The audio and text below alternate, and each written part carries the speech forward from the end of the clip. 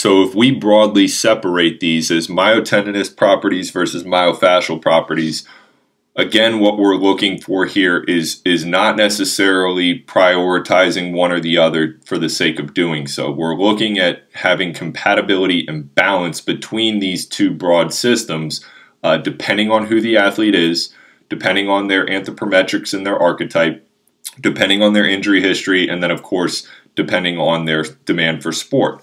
So if we have a variety of different athletes that have different sports and different archetypes, we are going to have a difference in programming and a difference in the way in which those programs are being organized and implemented. If we want to focus on developing the myotendinous properties, we need to emphasize longitudinal and compressive forces. So this is really focusing in on the myotendinous junctions. We're thinking about transmitting force vertically or purely horizontally. We're thinking about the potential energy storage, and this is, again, the predominant mechanism for force transmission. So we're really just thinking functional strength and power, which we can see over here on these two images. You know, a simple pogo hop, straight up, straight down, thinking about short ground contact time, stiffness at the ankle, and then, you know, a conventional deadlift here. There's nothing wrong with these things at all, and there's absolutely a time for those to be applied.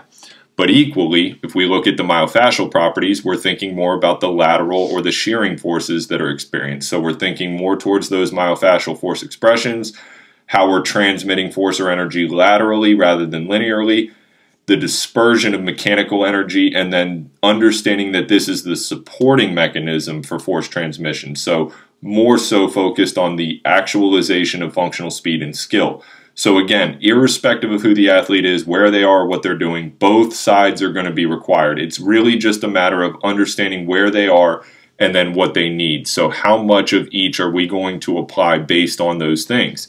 And for the myofascial properties, this one is a really good example here where we have almost this like pendulum lunge action using the landmine. And for this, I'm having Melvin jump into that single leg position with the barbell to his left side here. So not only are we getting the linear deceleration by jumping forward, but because of the angulation of the barbell and the landmine, we are now getting some ipsilateral trunk bending. We are getting the demand to control dynamic valgus at the knee.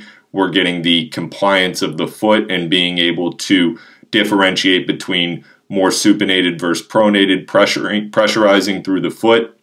And this is one where if I had a 15-year-old kid who's, you know, got 1 or 2 years of training under their belt, we're obviously not going to do this. This would be a dumbbell goblet hold, and we would, you know, step back into a reverse lunge and step forward into a forward lunge. But it's somebody at his level, you know, this is just kind of adding that next layer to it.